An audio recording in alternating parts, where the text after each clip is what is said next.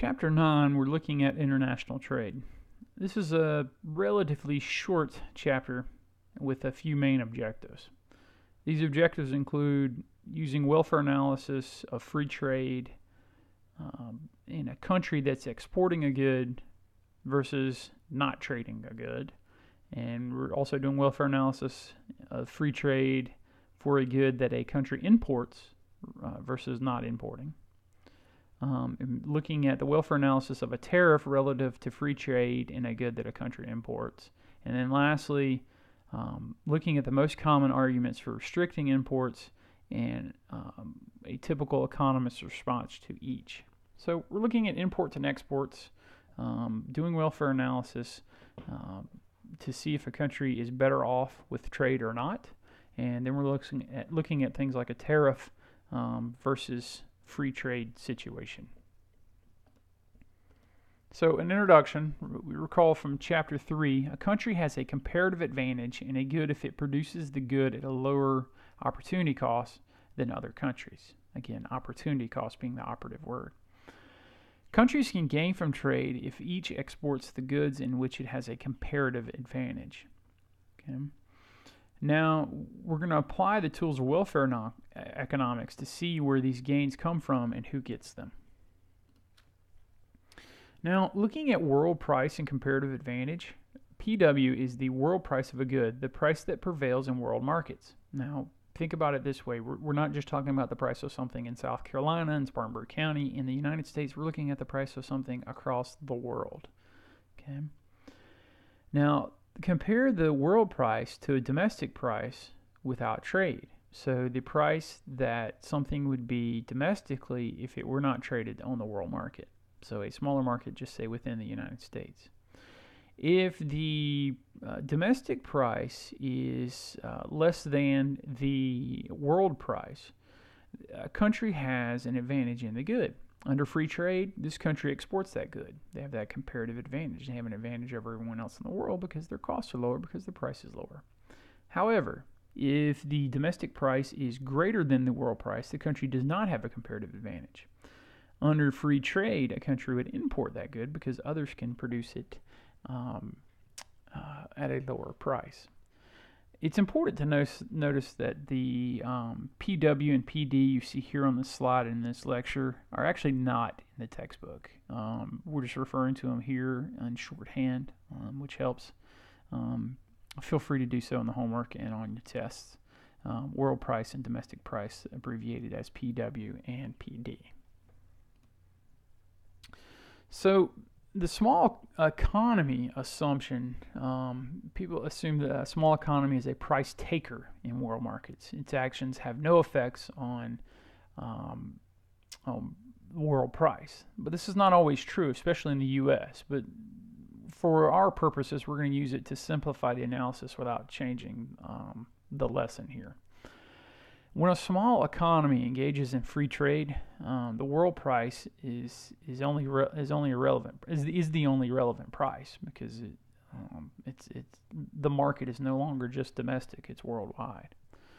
So no seller would accept a price less than the world price, since she could sell the goods for that price in world markets, and no buyer would pay more than the world price, since he can buy the good for that price on a world market. So it becomes the prevailing price, world price does.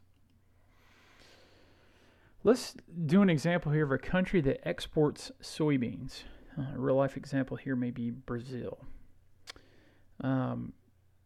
You may not be aware of the economic importance of soybeans. Sounds like kind of a boring commodity to use as an illustration. But however, soybeans are big business in the U.S. In 2012, which is some of the more recent data we have, soybeans were grown in more than 30 states in the United States. Farmers produced 3 billion bushels of soybeans, which was worth $43 million. The U.S. earned $19 billion from soybean exports. So kind of a big deal. But I should alert you that just in a moment, we're going to do some analysis very similar to the analysis shown on this and the following slide. So be sure to follow along. We're going to repeat kind of the process we're doing here. In this case, we're looking at an example where the domestic price is less than the world price. So the country in this example, you can assume it's the U.S., Brazil, whoever, will export soybeans. The quantity of exports is simply the difference between the domestic quantity supplied and the domestic quantity demanded at a world price. So how much soybeans you produce is the quantity supplied versus how much your country consumes, and that difference is available for export. So let's look at this a couple different ways. So without trade, in this slide, we have supply and demand. The price domestic is $4, and the quantity sold is 500. Okay. However, on the world market, soybeans are getting $6. Okay, they're fetching a price of $6. So this is a domestic supply and demand, a domestic price, and then we overlay the world price. Okay. So under free trade, domestic consumers, again, the world price is going to prevail because suppliers are going to want it, and sellers are going to want to not pay as much, so they're going to consume less. So we have demand. We move from a quantity here to here because the price went up because we're subject to the world market. But at the world market price is higher, suppliers want to ramp up production of soybeans because they're going to be able to export them.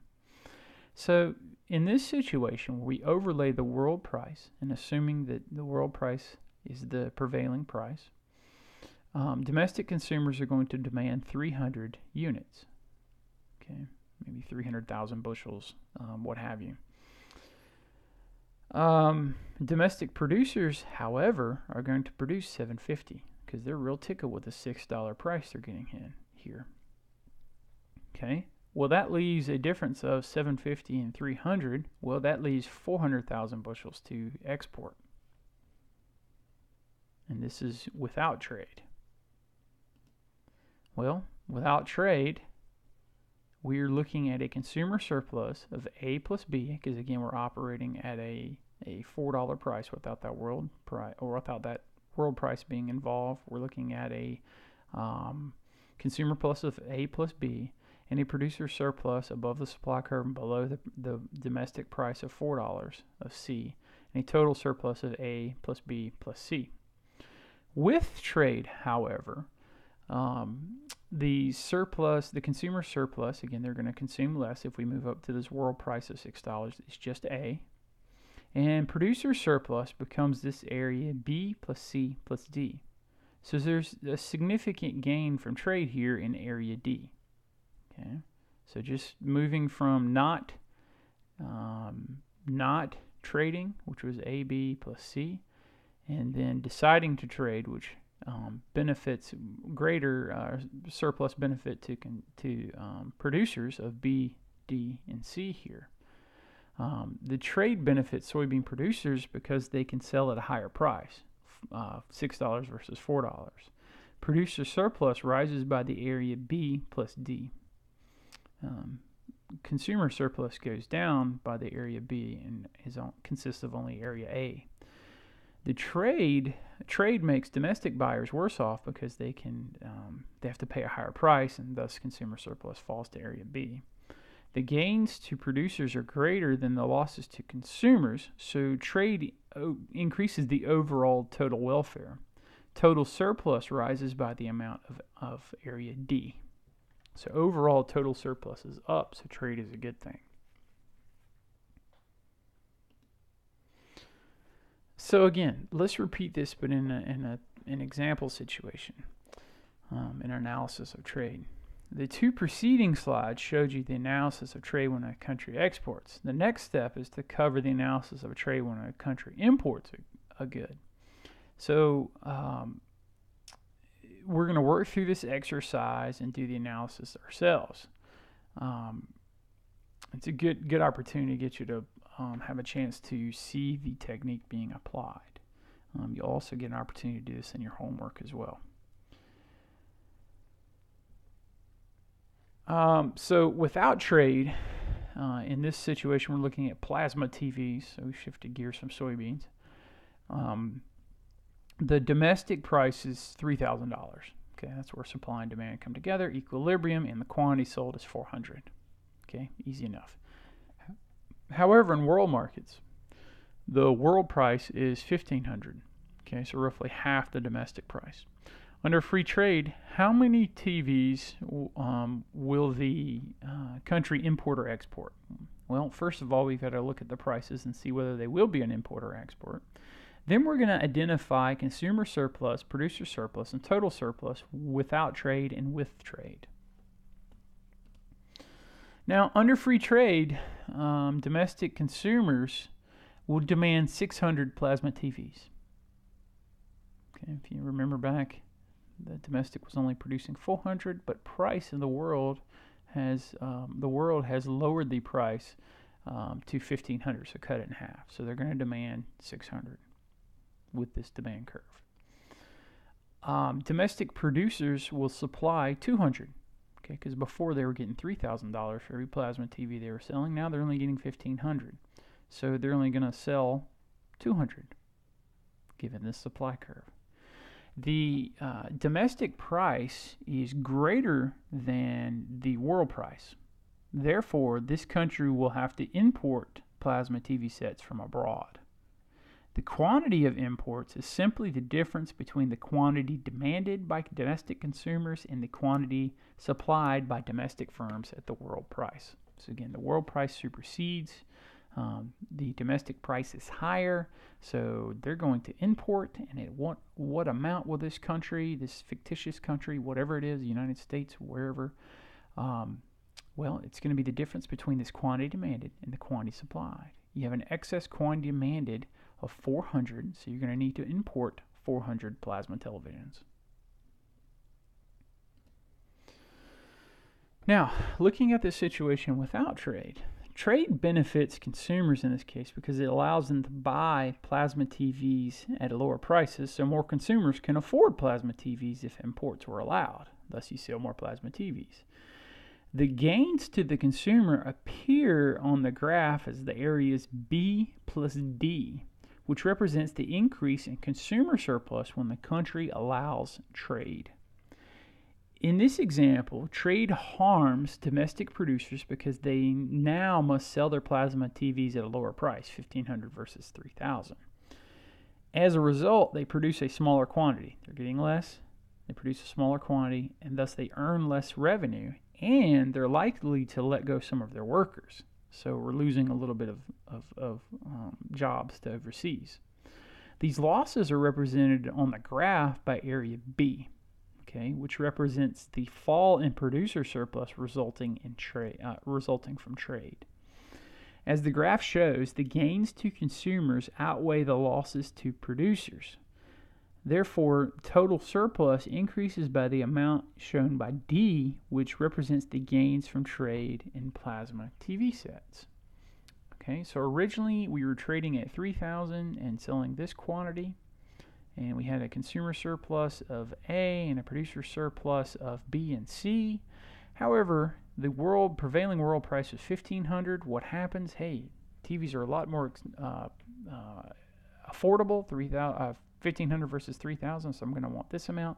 Suppliers are saying, hey, we're getting paid. Domestic suppliers are saying, hey, we're getting paid a whole lot less. That sends a signal to us that we need to produce a whole lot less because we can't compete as much. We can't make as much money there.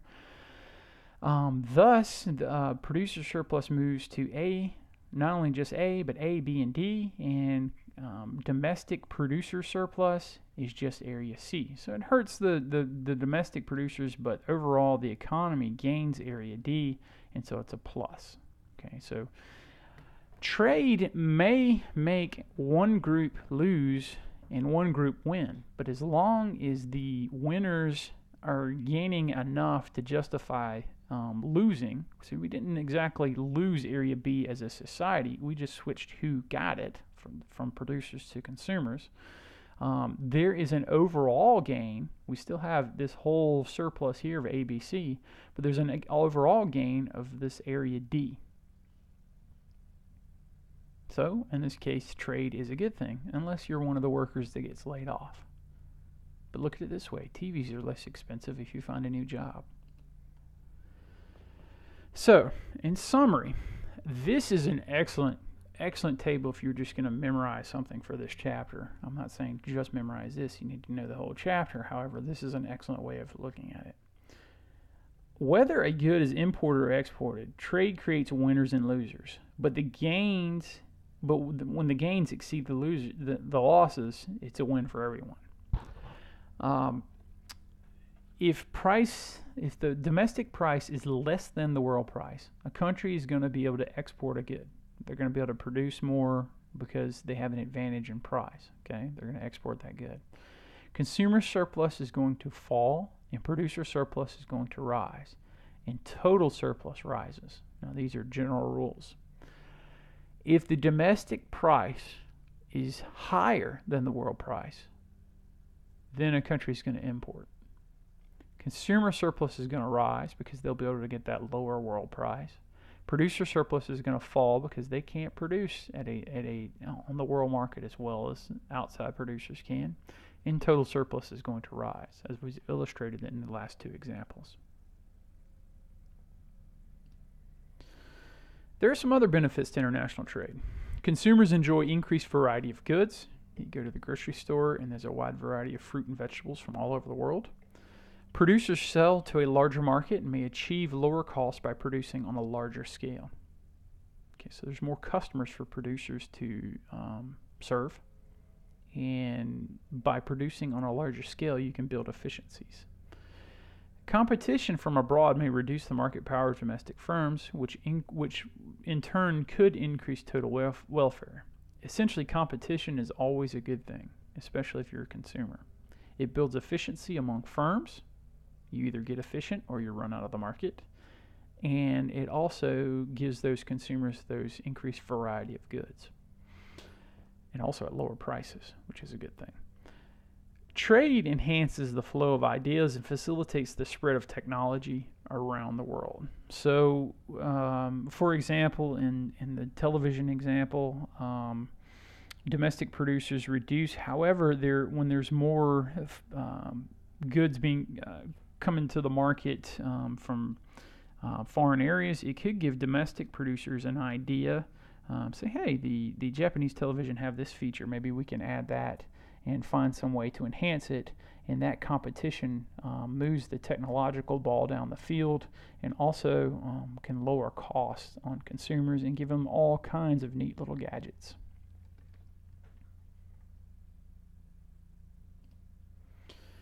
So, why is there all the opposition to trade then? Well, recall from the 10 principles in Chapter 1, trade can make everyone better off. The winners from trade can compensate the losers and still be better off. Yet, such compensation rarely occurs. So the gainers, say from that area, they got area D in the overall trade example that we had here. Go back to this where we gained this area D that all goes to consumer surplus. It'd be neat to find a way that you could chop up some of area D and compensate the producers for what they lost. Well, such compensation now really rarely occurs. The losses are often highly concentrated among a small group of people who feel them acutely, i.e. the people who are laid off from the plasma TV producing factory. The gains are often spread thinly over many, many people who may not see how the trade benefits them. So it could be subtle to them overall, but overall it's a huge win for the economy. Hence, the losers have more incentive to organize and lobby for the restrictions on trade, create special interest groups, and say go to Washington, D.C. and try to create things like tariffs that put them more even playing field.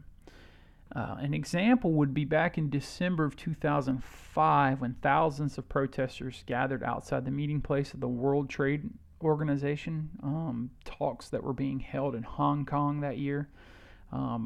Some of the protests turned violent, and the police made over 900 arrests. So obviously those people, 900 people, when you talk about the entire world, is just a very, very small group. However, they were very upset about something that was going on as a result of free trade. Perhaps they were laid off plasma TV producers.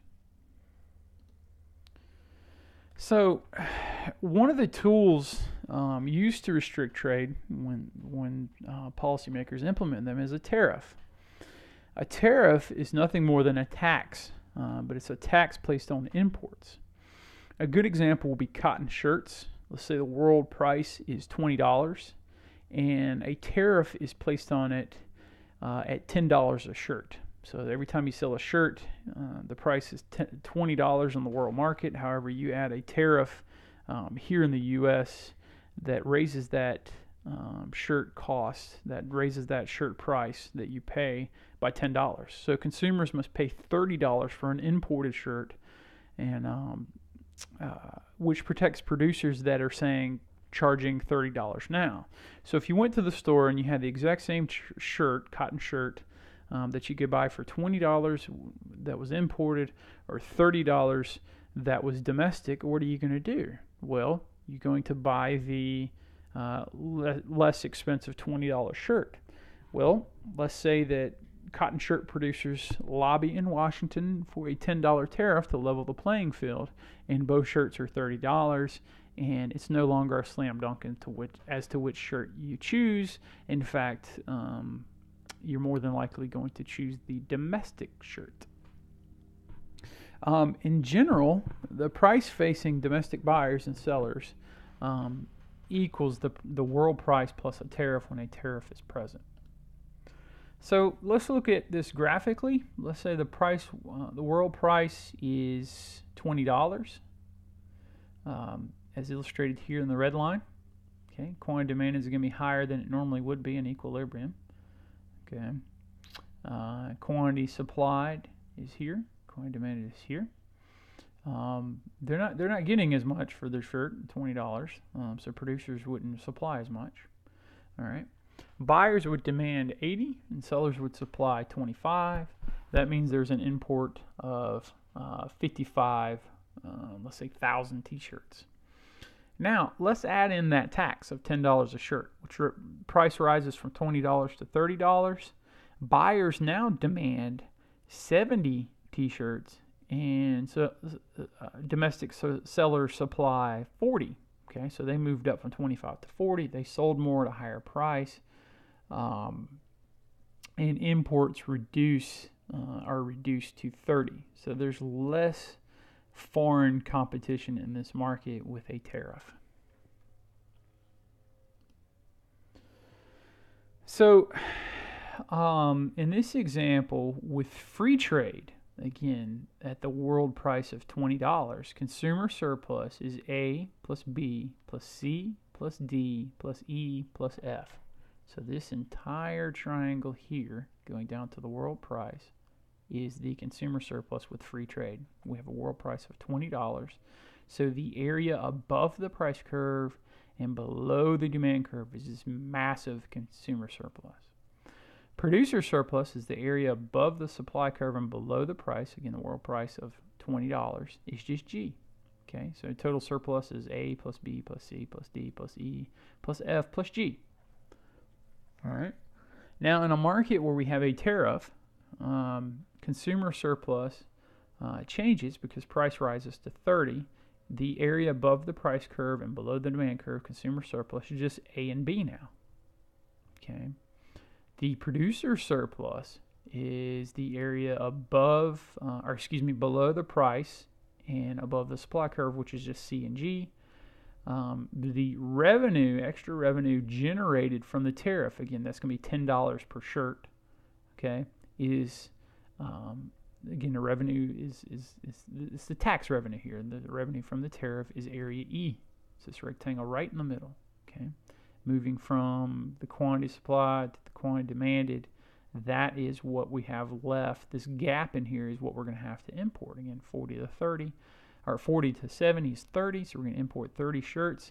Those 30 shirts get $10 a shirt, so that's $300 in tariff revenues. Let's say we're talking about hundreds of thousands of t-shirts here. You could be talking millions of dollars in short order, okay? So you have to count that revenue towards that surplus.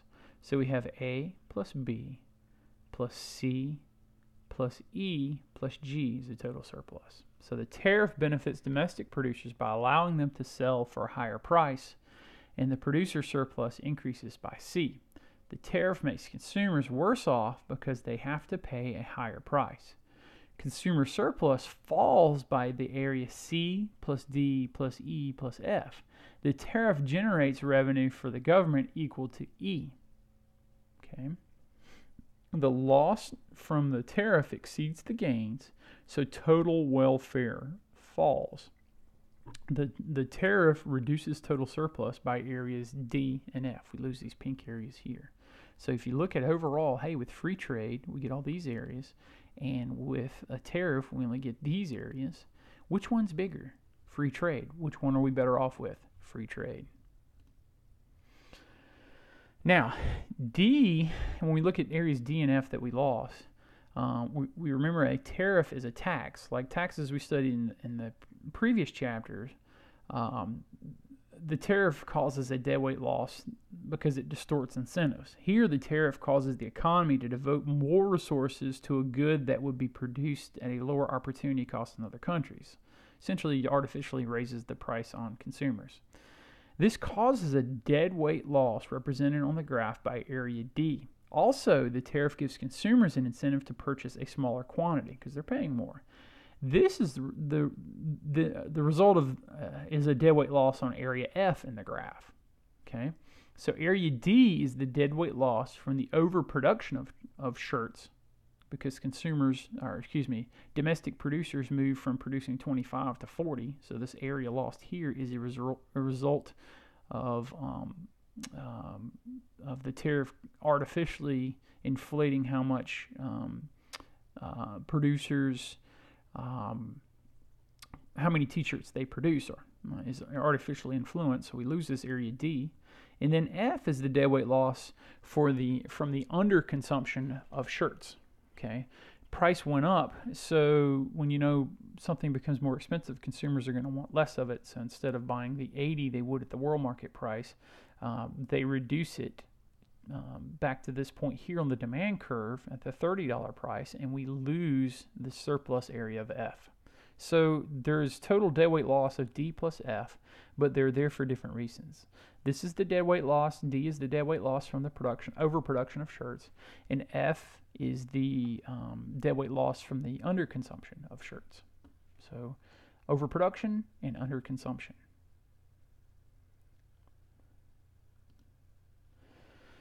Now, looking at import quotas, it's another way to restrict trade.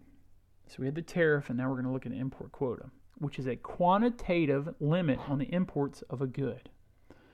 Mostly this has the same effects as a tariff. It raises the price and reduces the quantity of imports. It reduces a buyer's welfare because it limits how many goods can be in a market, and it increases the seller's welfare because, they benefit from having less competition. A tariff creates revenue for a government, just like a tax, because tariff essentially is a tax.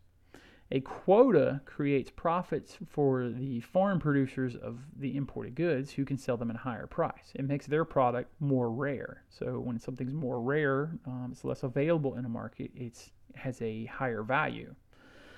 Or a government could auction licenses, an alternative here, less used alternative, but it's an option.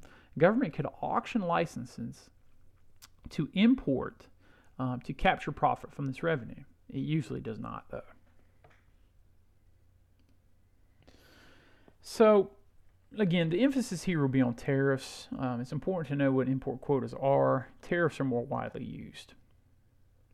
Okay. Now, let's look at some common arguments for restricting trade. The first and most common argument is the jobs argument. Trade destroys jobs in industries that can compete with imports. I hear this every campaign season. You will hear it this campaign season, I guarantee you. An economist's response is total unemployment does not rise as imports rise because job losses from imports are offset by job gains to export industries. So essentially, total unemployment, total number of unemployed persons does not necessarily rise as imports rise. because there's a shift in what you do. Okay. If a country loses jobs making plasma TVs but gains jobs making or exporting computers, those are somewhat equally trained positions. Maybe the people who were making the TVs before move into a job that involves making computers. That's not always necessarily a perfect trade-off. However, the overall job gained and jobs lost, the data has proven that total unemployment does not necessarily rise as imports rises. By using decade averages, so looking at decades here across the bottom, 60s to 70s, 80s, 90s, and to 2010, the most recent complete decade. By using decade averages, the short-term noise and fluctuations average out, which makes long-term trends easier to see. Unemployment hovers around 6%, while imports keep trending up. So indeed, the period from 1981 to 2000 sees unemployment fall while imports rise. So that addresses that first issue here. Now, it's important to point out that this data does not appear in the textbook. I include it here because I think it's effective. But it's not supported in the text bank or study guide, so please don't feel like you have to have this memorized. It's just more of a one-off information we found with the St. Louis Federal Reserve. So imports rising, unemployment rose a little bit, but it's pretty much leveled off around 6%. Now we know it's been more since the Great Recession, but overall, while we can see an upward trend at times in unemployment, we've seen it sort of flatten out here as imports have skyrocketed. So that really addresses the jobs argument that we so commonly see. The second argument for restricting trade is the national security argument. They say, hey, an industry is vital to the national security and should be protected from foreign competition to prevent a dependence on imports that could be disrupted during wartime or conflict. Economists' response is fine. If trade restrictions based on true security needs, fine. But producers may exaggerate their own importance to national security to obtain protection from foreign competition. Be a hard argument for, say, the plasma TV people to make to say, hey, man, our national security depends on us here. That argument typically is made with things like agricultural production. It's like, hey, we don't need to be 100% dependent on other countries for our food because what if we go to war with them? We won't have any food. Okay, maybe you have a point. Maybe not. The third argument for restricting trade is the infant industry argument. An infant industry is a new industry that argues that they need temporary protection until it's mature and can compete with foreign firms. Hey, you got to help us get off the ground. The foreign firms are gonna kill our business before we even get started.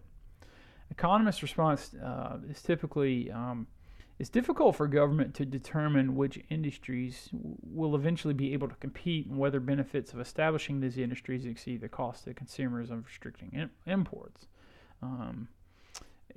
Besides, if a firm will be profitable in the long run, it should be willing to incur temporary losses. That's just an efficiency argument. It's no way to predict if an industry will in fact be a long-run success, and even more far-fetched to expect a government to be able to project that. So the infant industry argument typically holds a little more water in smaller countries than the U.S. There's so much competition within the U.S. If you have an industry that has real potential, you're generally able to get investors in this side of the world. Number 4 arguments for restricting trade, common arguments, is the unfair competition argument. Producers argue their competitors in another country have an unfair advantage. For example, a producer in China gets government subsidies to prop itself up. Economists' response is, we should welcome imports from low-cost products subsidized by other countries' taxpayers because we didn't have to pay for them. And the gains to our consumers will exceed the losses to our producers. So, hey, if somebody wants to subsidize our ability to buy something at a less expensive rate, hey, have at it. Fifth argument here, fifth and final, I believe, is the protection as a bargaining chip argument, as an argument for restricting trade. An example would be the U.S. can threaten to limit imports of French wine unless France lifts their quotas on American beef. So there can be a little tit for tat there, a little trade-off in terms of who is putting on tariffs and who's putting on limits. So an economist's response would be, suppose France refuses to make that deal. So then the U.S. must choose between two bad options: restrict imports from France, which reduces the welfare of the U.S., and don't restrict imports, which reduces U.S. credibility. They just made that threat and they're not going to back it up, or they go through with the threat just to look like the big boy on the block, only to hurt the consumers. So, of course, this argument and response is meant to apply more generally than a specific example described with the U.S. and France. I think we get along with them just fine. But most people with non-economic backgrounds can more easily learn from a general concept if they if you start with a specific concept. So, this example here is just used to make the protection as a bargaining chip argument a little more clear. So. This is flawed, the protection as a bargaining chip, because typically it breaks down international relations and ends up with no one really winning, and generally speaking, people gravitate to the market approach anyway, the world market approach. So, trade agreements. A country can liberalize trade with unilateral reductions in trade restrictions and multilateral agreements with other nations. Examples here of trade agreements would be the North American Free Trade Agreement, which is NAFTA, drafted and agreed upon in 1993, and the General Agreement on Tariffs and Trade, which is an ongoing agreement between multilateral countries, known as General Agreement of Tariffs and Trade, widely known as GATT. Then you have the World Trade Organization, WTO, which is established in 1985, which enforces trade agreements and resolves disputes. So it's kind of a UN of trade, if you will.